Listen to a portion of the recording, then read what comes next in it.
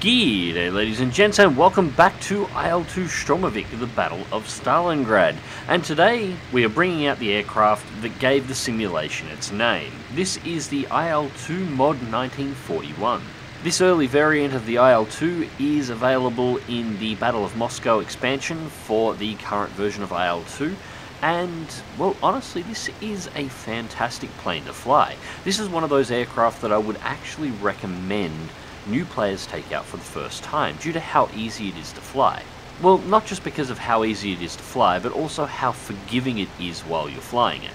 Now, the IL-2 does have full engine management, which would make you think maybe it's not an ideal aircraft for a new player.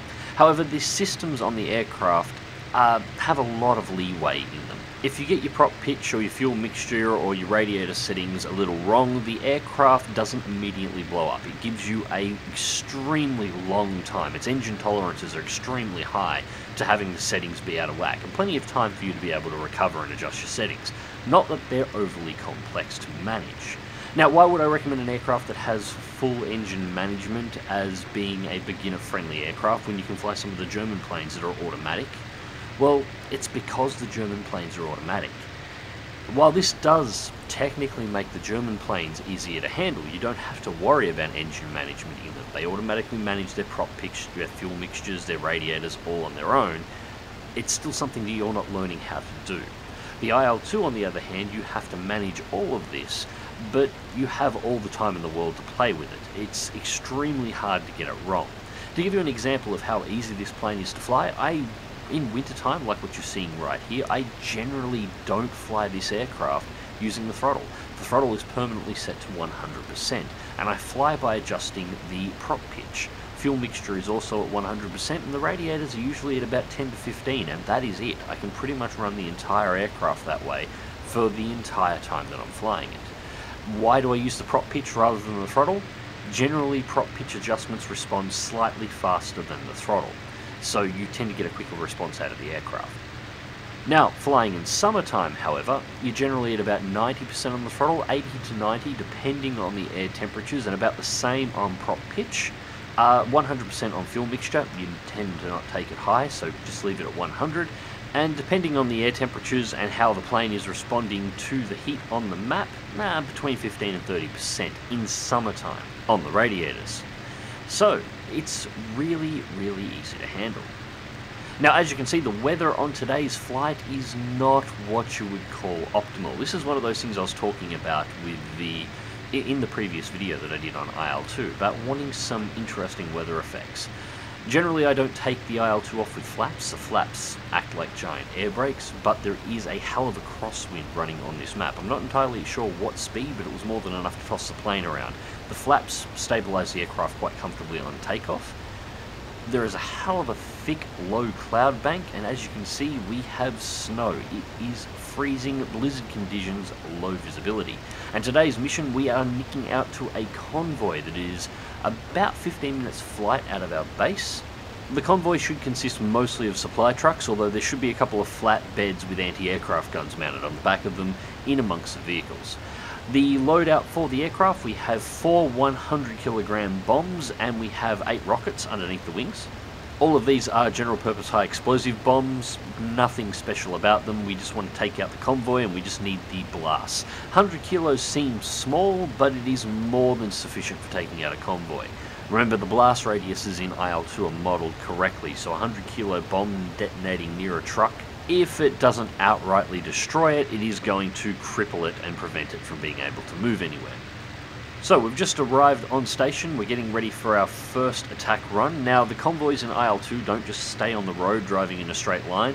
When you begin to make your pass, they will begin to scatter, so I'm dropping the bombs on the first pass. The idea is to maximise their effectiveness by getting them on the ground before the trucks have had a chance to fully scatter and get themselves off the side of the road. From there, I'll make my pass clearing the rockets from the wings and then go to the guns. Now, as I'm sure you're noticing, rearward visibility out of the IL-2 is horrendous. You have a massive armoured plate in the back of the aircraft trying to defend you from shots from behind. There are a couple of small windows back there which are really more than anything more so you can look back and check your own elevators and make sure they're still attached to the aircraft. Beyond that, they're not really much use for checking what's going on behind you. Most pilots in the IL-2s, when they were doing a head check, at least in this single pilot no gunner configuration, would actually just open the cockpit in flight and stick their head out the window, and you can do this in IL-2. I just didn't think to on this particular flight. As you can see, sideward visibility is much the same as out the rear. You have these big armoured panels on the side that block all your visibility. This was not a plane that you wanted to go sightseeing in. Now, of course, the mod 1941 could have a tail gunner fitted. In fact, it was the first variant of the IL-2 that was fitted with a tail gunner. It's a bit of an interesting story how it got that. Now, I say it was fitted, but it wasn't factory fitted. The IL-2 is often described as a flying tank, and this is true to a point. It was extremely durable against ground fire, with its biggest risk mainly being 20 and 40mm anti-aircraft guns. Surprisingly, 88mm guns weren't too much of an issue for IL-2s. While if they did score a hit, they would destroy the aircraft. IL-2s flew at such a low altitude at such a high speed relative to the tracking ability of the 88s that it was extremely difficult for them to actually get a reliable hit in the first place. Likewise, small caliber arms, which were a major threat towards most ground attackers, weren't really a problem for the IL-2. While directed and focused 50 caliber fire of course could be a threat, for the most part 30 caliber or general rifle caliber ammunition would do very little to the aircraft overall, with some aircraft coming back with hundreds and hundreds of recorded hits across the underside and still being quite flyable. Of course, that's ground fire. The biggest risk to an IL-2 was enemy aircraft, enemy fighters coming to intercept them. And as you can see, looking around the inside of the cockpit of the aircraft, well, it sort of makes sense why. Most IL-2 pilots didn't have any idea that they were under attack until it was already too late, with rearward visibility being almost non-existent. As a result, IL-2 pilots had wanted a tail gunner in their aircraft for some time. However, the aircraft was never designed to actually have one initially. And due to things being the way they were in Russia, well, I know it's a bit of a meme on the internet, but the risk of the Gulag or the execution squad was actually quite the real thing if your proposed modification to the aircraft didn't perform quite the way it was meant to. So, the pilots improvised. The first recorded tail gunner for an IL-2 was quite literally a hole cut straight through the armoured plate in the back of the aircraft. For the most part, a gunner would sit in the empty cavity behind the pilot space between the back of his seat and the armoured plate, with a 50 caliber machine gun and a couple of belts worth of ammunition, and upon sighting an enemy aircraft would just simply stick the 50 caliber machine gun through the hole and begin to fire towards it. Of course, this gave very limited fields of view. There was at least one recorded incident where a gunner in the back of an IL-2 using this method tied his 50 caliber machine gun to one of the rails, the support rails inside of the cockpit, pushed his gun out of the aircraft upon sighting a BF-109 approaching in, and then himself stood up out through the hole that had been cut, and effectively started to hip-fire the 50 cal towards the BF-109, apparently scoring hits. Of course, this field modification was not as effective as it could be, and later changes to this idea actually involved the entire rear section of the aircraft basically being cut off from the back of the pilot seat towards the rear, leaving just an open cavity with a mount being welded to mount the 50 cal on, and having the gunner strapped against the back of the pilot's chair, sitting on what was effectively a canvas hammock supported between the side rails in the rear of the cockpit.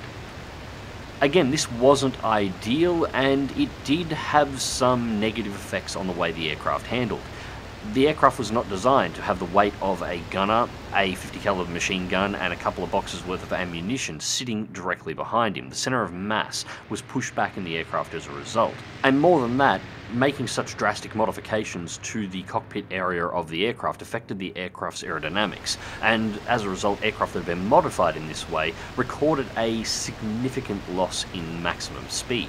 Now, I'm unsure as to how truthful this next part is, but as the story goes, in late 1941, the father of the pilot of one of the IL-2s flying on the Eastern Front wrote a letter to Stalin after having a discussion with his son about a couple of the close encounters he had had with German fighters. Now, the letter was a request for a new version of the IL-2 to be developed that would have a tail gunner so his son would be more protected while he was flying. Is the story true or not, or is it a little bit of propaganda? I don't know, but it does make for an interesting yarn. Regardless of the level of truth behind the story, in late 1941 a design for a new version of the IL-2 was drafted up, what would be known as the IL-2 Mod 1942. It featured a more powerful engine to compensate for its increased mass, an elongated cockpit, and this cockpit was designed to have an actual tail gunner.